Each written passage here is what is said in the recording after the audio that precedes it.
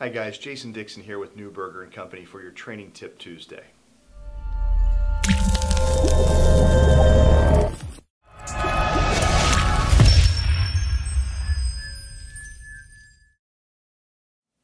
This week's training tip is the role that email plays in prospecting.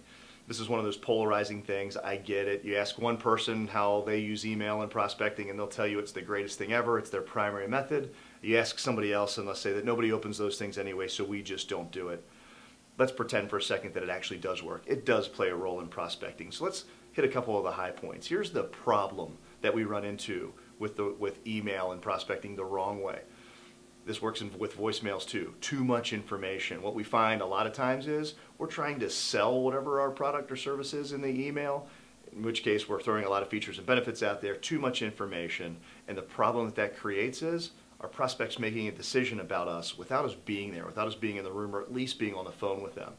Less is more in these cases, and frankly we really need to be focusing in on how prospects are actually influenced to make decisions. Things like, what are they frustrated by? What are they afraid of? Or what are their fears?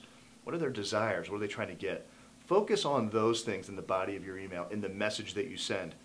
If you don't know what those things are, go to your best customer, go to your best client. Ask them, why'd you let me in when you first met with me? Or why'd you buy from me? What were the things that we solved for you? Chances are they're going to help you rebuild your message and send a much more pointed and influential message to your prospects.